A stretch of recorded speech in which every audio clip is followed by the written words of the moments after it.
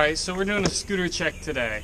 I'm also not in Vans, so I can't ride right now. So around 2 years ago today is when I built my first custom scooter. So we're going to start top to bottom. We got the WillScot Premium hand grips. A little dirty because you just drop it in a bunch of pollen. I have one bar end in, the other one snapped off, so that's a little unfortunate because these are brand new. This one's about to go. We got some Affinity Basic T-bars. I painted them gold to match the deck. I originally was going to go for an all black build, that's why there's more black parts on this than colorful parts. But I figured trying to make it match, painted them gold. These are 22 by I believe 28 or 28.5, something like that.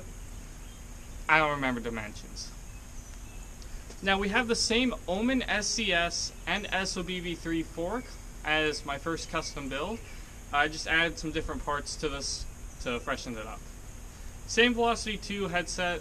I mean, it's new, but it's the same color, same headset. You know the deal. So we got the Bart Sig wheels. I don't know how to pronounce his last name, so I'm not going to try in case I butcher it. But Bart signature wheels are 110s. The Raymond Warner signature AOSP5 limited.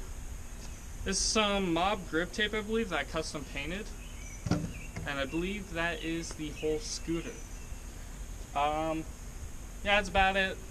There's not much else to add. I don't really have any riding clips for this week. I don't know what's on my camera at this current moment.